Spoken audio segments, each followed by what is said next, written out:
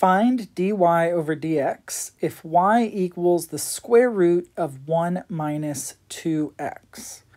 Now again, we have to use the chain rule here because we've got a composition of functions. The outer function is the square root function. The inner function is 1 minus 2x. So if we want the derivative, we're going to have to use the chain rule. Remember, the chain rule says we take the derivative of the outer function first. The outer function is the square root of u.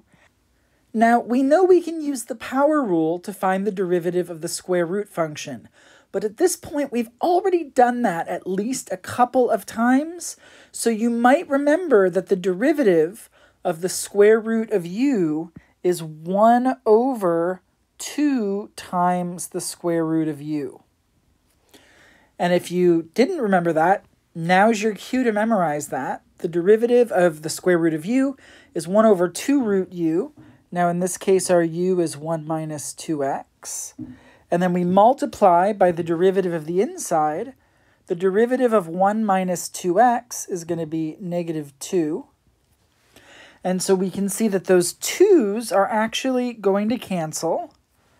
We still need to keep that negative there because the negative doesn't cancel.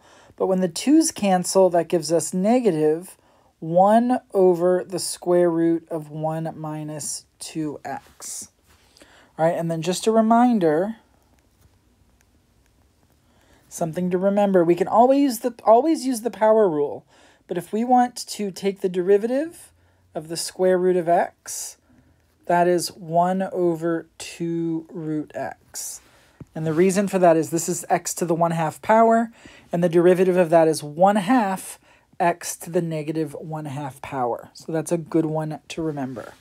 But for this problem in particular, we end with negative 1 over the square root of 1 minus 2x.